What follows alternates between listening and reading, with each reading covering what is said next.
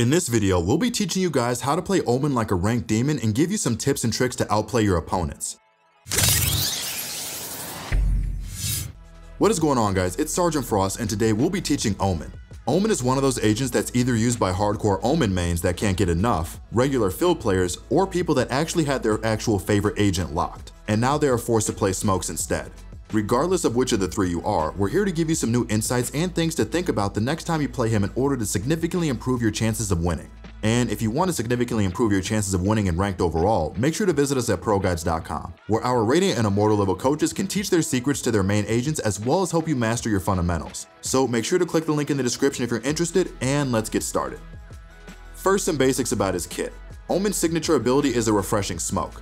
He gets one for free at the start of every round, and he can buy another additional one for 150 credits. Smokes last 15 seconds and they refresh about every 30 seconds. Just like Astra smokes, his smokes are hollow, so he can play inside of them and have perfect vision, at least from inside of the smoke. On top of that, he can also buy up to 2 shrouded steps for 100 credits each, which are essentially short-range teleport abilities, which he can use to get out of bad positions, teleport into strong ones, and use creatively to get good timings or angles. Something important to know, using shrouded step makes a very distinct sound so that people close can certainly hear. However, the sound plays from where you TP from and not to. So you can fake TP away while secretly staying in the exact same position. Then his most expensive ability, Paranoia. It costs 300 credits and it's basically just a large projectile that travels through walls and short-sights enemies for 2 seconds on hit. You can easily aim it by looking at the minimap, and it's a great ability to blind right side of sight when pushing Haven C, for example. For his ultimate, I should mention right away that this isn't the strongest ability in the game, not by any means, so you won't be farming it like you do with some other agents. And stealing an orb from a Sage or KO who have really strong ultimates is a big no-no. That being said, however, it isn't bad at all either. It costs 7 points, and your ultimate allows you to teleport pretty much anywhere on the map, which is great if you need to quickly rotate or if you want to take a strong position. It's just not a plain teleport though, it also blocks the enemy minimap from being used, and it can be cancelled by both you and your opponents, by you pressing ultimate button again before completing the animation, and by your opponents by shooting you during the ult animation.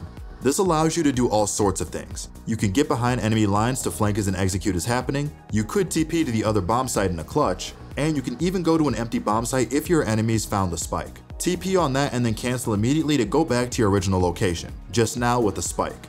Meaning you can plant while leaving your enemies a bit confused as to where the spike went. That's the basics down, so let's go a little more in depth. But before we do, let's have our question of the day. What games do you play outside of Valorant? For me personally, I really love Apex Legends and Warzone recently. They are 2 of my favorite games that I started playing way before Valorant came out, and I still play them to this day.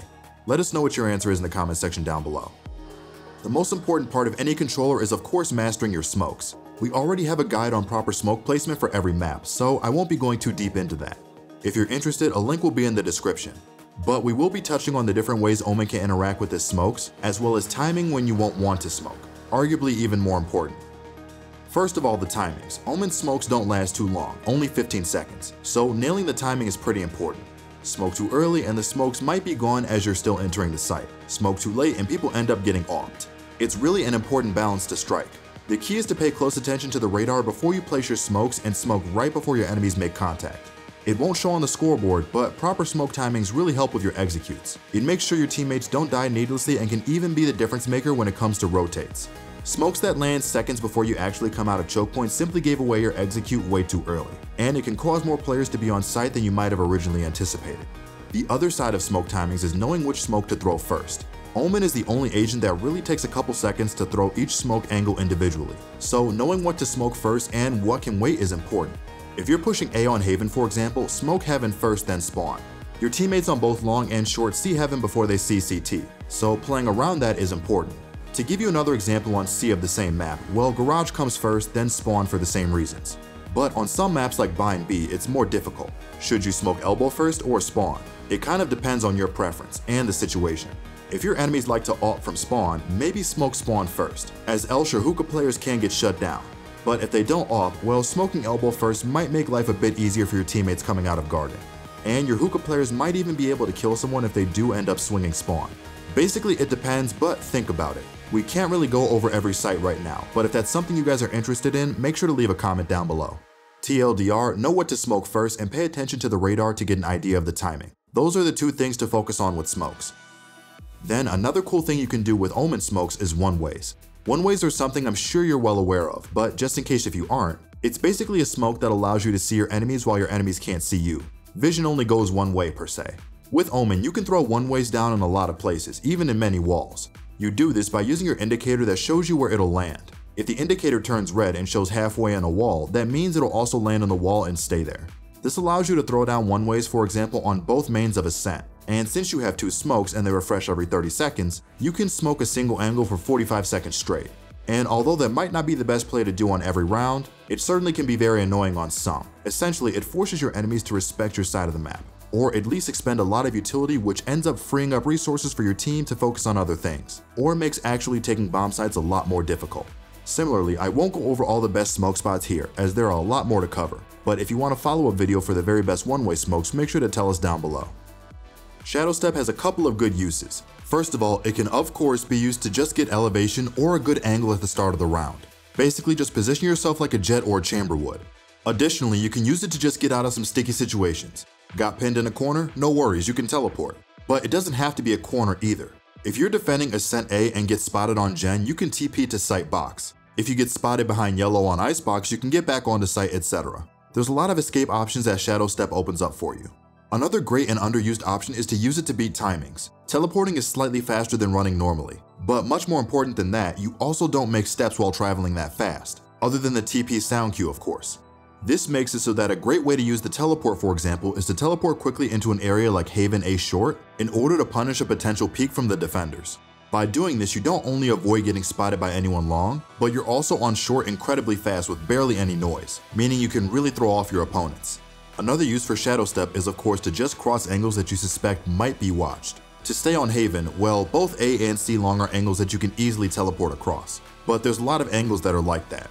In a similar way, you can TP into a site if you feel your enemies are watching one angle, but you won't be able to TP if you do it a certain way. One way you could do this, for example, is if you're attacking on Fracture and you decide to TP on top of site. If someone is watching it, you're almost certainly dead. But if they're not, you just applied a bunch of pressure to anyone playing below you, as they now have to watch and be aware of a lot more angles. 2 other things you can do, which I'm not a big fan of personally, but I feel like you should be aware of anyway, is combining your other utility with your Shadow Step. Some Omen players really like to style on their opponents by combining their paranoia by flashing the enemy followed up by them TPing on an angle, either behind them or perhaps even above them in order to then shoot them from a position that's completely unexpected. Again, I wouldn't recommend it because you can also, just peek normally, and this is much more risky, but it is a thing. And the other thing, well, I feel like is even worse, as you waste quite literally all of your utility at once, but that's using 2 smokes and 2 Shadow Steps in order to TP from smoke to smoke to get into a weird angle. It's easy to counter as an enemy can walk into your smoke and stop you, and even if it works, the rest of your team no longer has smokes. What you can do, however, is fake TP. Pretend you TP out of a corner or even smoke like you're about to TP inside of it, and then TP back to your original location. Oh, and of course you can also fake the teleporters on bind. Just get your Shadow Step ready, jump backwards, and while midair use teleport. That way your opponents hear it as if it TPs, but you're safe on the other side of the teleporter. Then his paranoia. I mean, there's not a lot to say about it. It's super strong, especially when using it for teammates. The biggest problem I see players run into it with their flash is that they don't pay close enough attention to the radar and end up flashing their teammates. One of the best spots you can use it from is Haven C Cubby. It allows you to flash the right side of sight, and if you time it properly, it has no chance at all of blinding your teammates. As a baseline, use the C Cubby flash in your mind to try and emulate similar flashes on other maps. 2 things to note, however, is first of all, the flash is not a blind, but a short sight, so people can play close around corners and not be blind. And secondly, the flash travel speed is affected by player movement as well. If you stand still, it takes about 1.8 seconds from start to finish, if you run 1.5 and then you run backwards 2.5. Therefore, it's usually best if you run forwards. But if you want to give your enemies more time to react, or if you want to catch up with the flash yourself, throwing it still or running backwards are options as well. Last up is Ultimate from the Shadows. Again, it's 7 points to activate it. And you don't want to be farming ult points, as that means your teammates have less of their most likely more important ultimates. However, it can be used very effectively. One of the best ways you can play around it on an execute is TPing behind close enemy lines in order to disturb the defense, but far enough in order to avoid getting it cancelled. Another way to use it, however, is to save it for a clutch situation, so that you can either rescue the spike when the enemy has found it by TPing and cancelling, or sometimes even just to rotate away after you've been spotted. The TP on spike strat can be countered, however, not by standing on the spike like many people think, but by crouching on it. If you crouch on the middle exactly, there's zero chance the Omen will be able to get it, unless of course he presses F on it. So to counter an Omen that's nowhere to be found when you have the spike, crouch on it, and be ready to shoot him as soon as he TPs. And if you're the Omen in this situation, maybe consider acting quickly enough to the point where your TP is not obvious, so it can't be countered, which sometimes means you're not able to get on site yet before you teleport. At least from my experience, people don't know how to properly counter it like I mentioned above. But once the community starts to learn, it's time to adapt for the Omens of the world as well. Well guys, that's gonna have to wrap it up. Thanks so much for watching. This has been your host Sergeant Frost, and I'll see you all again in the next one.